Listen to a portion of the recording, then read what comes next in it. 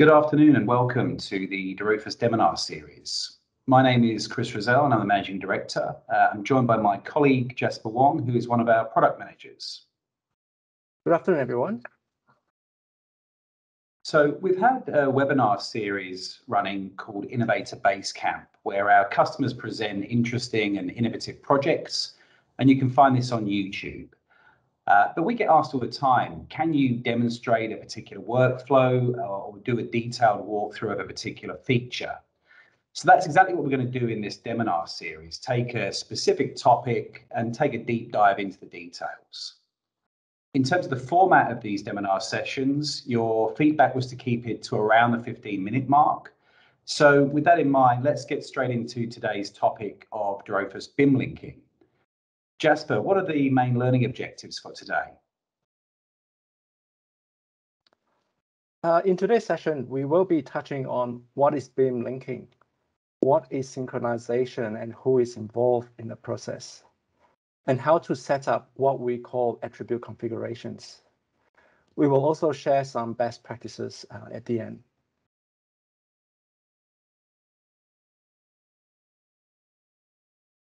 BIM linking is a workflow process of connecting various elements of a database and digital models of building, thus enabling information exchange between database and digital models. The elements that can be linked between models and database can include rooms and their primary properties, for example, room numbers or program area, rooms and their room data information, such as the design requirements or engineering requirements, items and their occurrence list within rooms, for example, tables, GPOs, or ceiling grills, MEP systems that is not constrained within a room and often traverse multiple rooms or the entire level, for example, the AC ducting or electrical circuiting. And finally, information at a project level, for example, levels or departments that can contain a few of those rooms. On any project, there are many stakeholders creating and developing information. Those that work in both database and geometric models will synchronize information in dRofus and their models to ensure the information is accurate. Data syncing between models and database will take place numerous times as the stakeholder may depend on other stakeholders' information.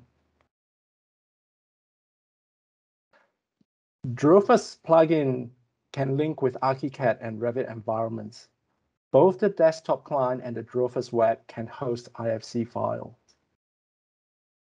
One dRofus database can connect with multiple ArchiCAD, Revit, and IFC format models. Here are some benefits of BIM linking with a dRofus database.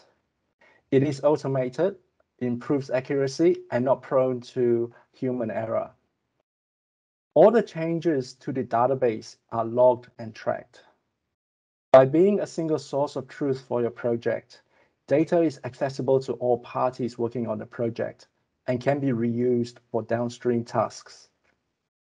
If you accidentally delete a piece of content from the model, the database information is not deleted and can come to a rescue to reintroduce it to the model.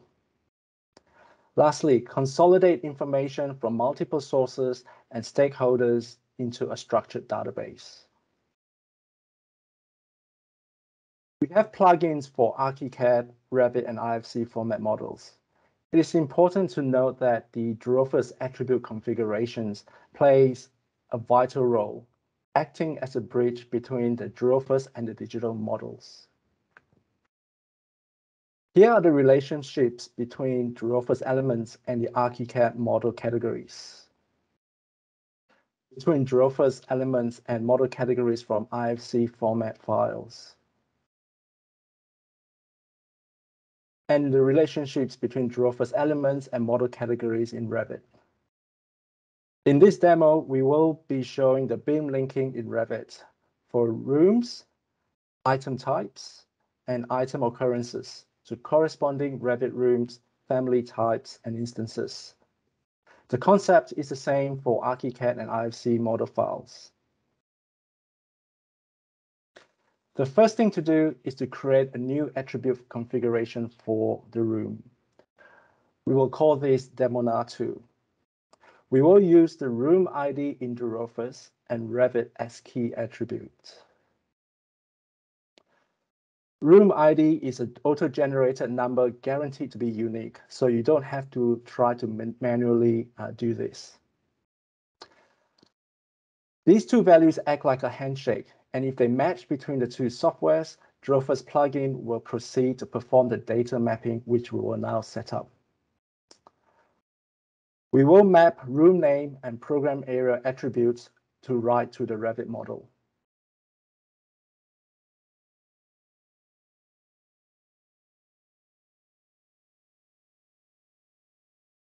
We will also set up room area and write to dRofus design area attribute and push the value into dRofus.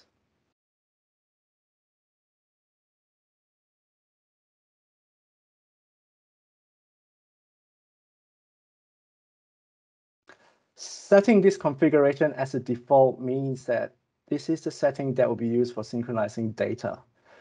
You can check which configuration you are using through the attribute configuration. We will now see how we can link up a room in Revit to dRofus.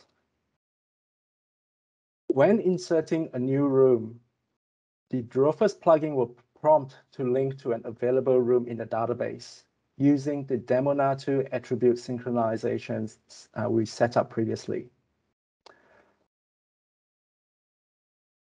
Once linked, you will notice the information is available in the dRofus panel. You can also link existing rooms to dRofus or create new dRofus rooms from Revit. We will now demonstrate how the attribute configuration and the values that's been processed by the Demonar 2 configuration. Do keep an eye on the room attribute configuration on the right.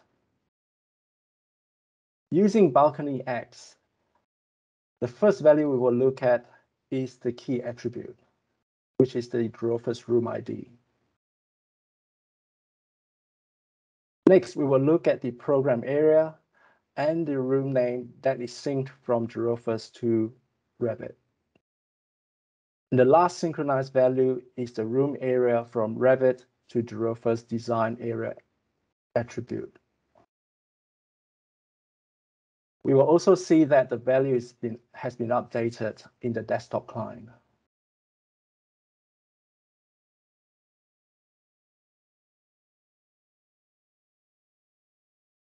Next, we will look at setting up a new attribute configuration for items. The process is very similar to setting up the room config. Once again, we will need to identify the key attributes for this setup. We will use the item ID, which is auto-generated and guaranteed to be unique. We will set up the dRofus item name and BIM ID to write to Revit parameters, description, and type mark respectively. From the model, the Revit family and type name plus the Omni Class 23 classification value in the Revit family will be set to synchronize to corresponding dRofus attributes.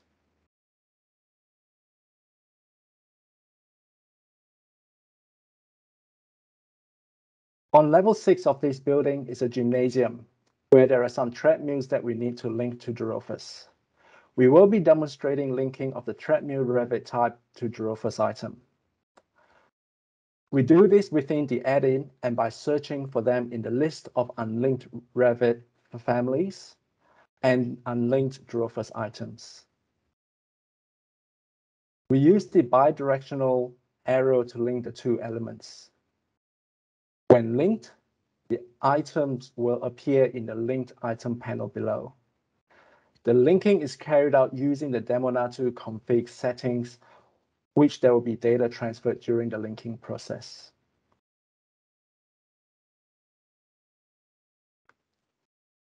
Using the sync configurations, We will now look at some of the values that has been synchronized between dRofus and the Revit model.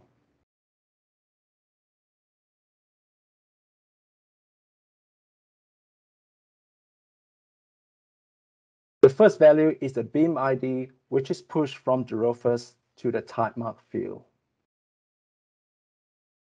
In the other direction, the Omni class value in the Revit type properties is pushed into the corresponding dRofus attribute. We will now set up the config at the family instance occurrence level. We recommend to use the occurrence ID in dRofus as the key attribute value, as the occurrence ID is generated within dRofus and is unique for every occurrence. We strongly recommend to use the setup in this demonstration as a starting point.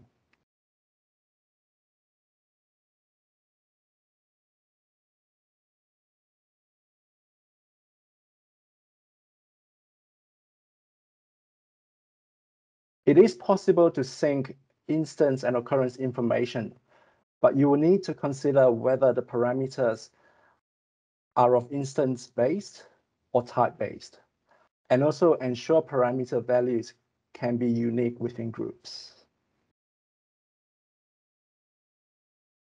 We have established links between dRofus and Revit.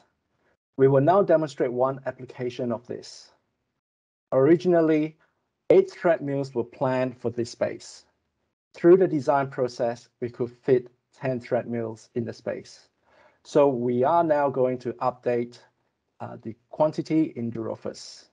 This opens up a discussion on workflows, which we will cover in the next Demonar. Using the Items in Room button in the dRofus toolbar, this function will identify the quantities from the database and models.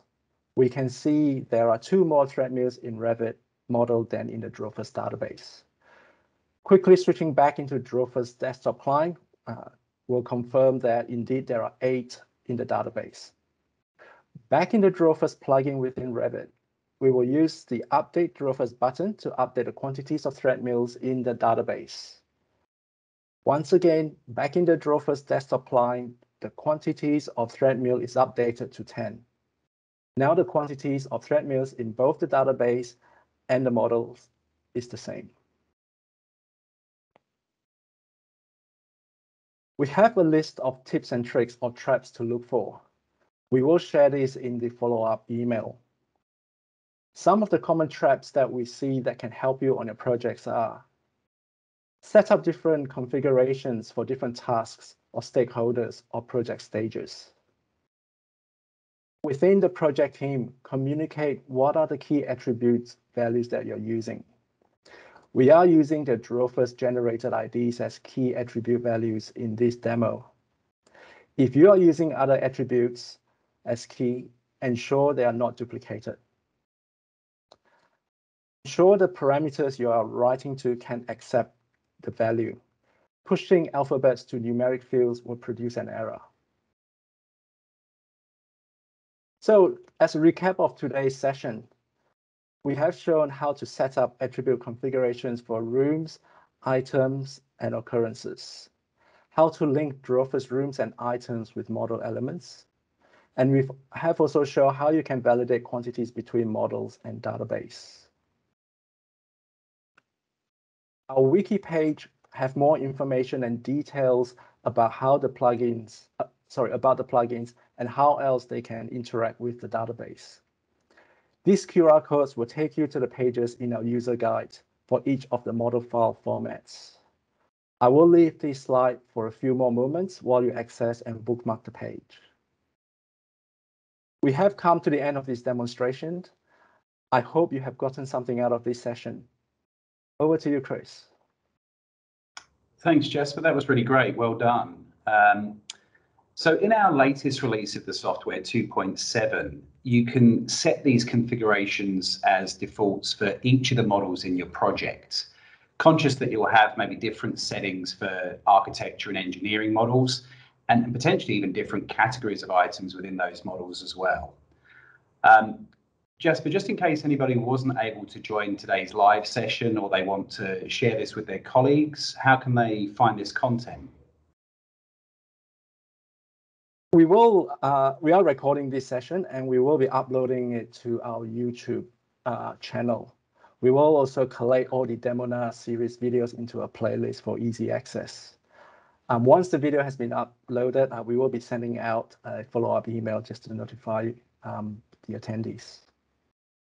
Perfect.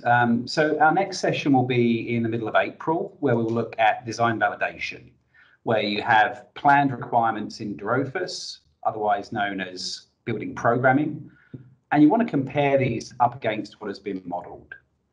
Invitations will be going out shortly, and if you have any feedback on the Demonar series, please reach out to Jasper directly.